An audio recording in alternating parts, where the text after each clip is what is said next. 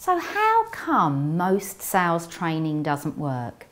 How many sales trainings have you attended that have actually given you long-term results, that have allowed you to achieve sales consistently on an ongoing basis? My view is that most sales training, conventional sales training, focuses purely on behaviours that you could incorporate into your sales strategy to get you more sales. Now that's fine if what's going on up here is okay.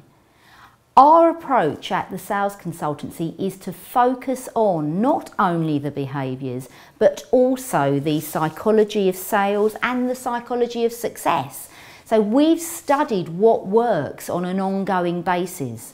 So when you attend any of our trainings, you'll be taught new behaviours but also how to think, so that these behaviours are much easier for you to incorporate into your sales approach, taking into consideration your own personality, your own style, what works for you.